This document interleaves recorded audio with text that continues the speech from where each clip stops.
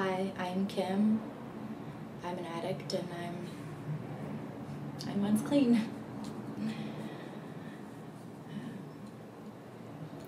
When I was 16, I was babysitting my little brother, and I'd taken all this Percocet, and I was unbelievably high, and we had driven over to the park on Lakeshore. He was in his red socks, just running through the pile of leaves, and I would bury him, and he would bury me in the leaves.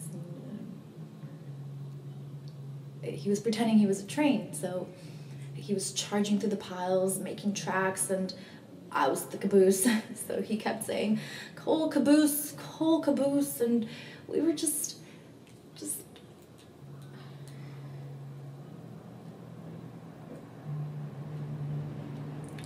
And it was time to go, and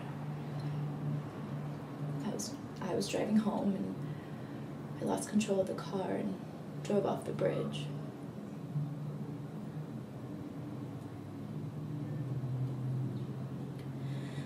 And the car went into the lake, and I couldn't get him out of his seatbelt. And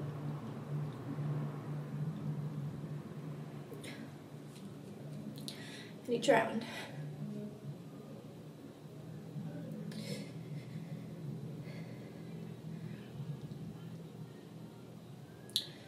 And I struggle with God so much because I can't forgive myself, and I don't really want to right now.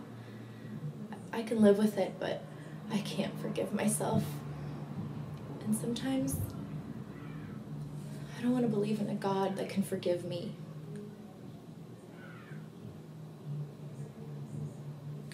But I do want to be sober. I'm alive and I'm present, and there's nothing controlling me. If I hurt someone, I can apologize and they can forgive me or not, but I can change. I can change.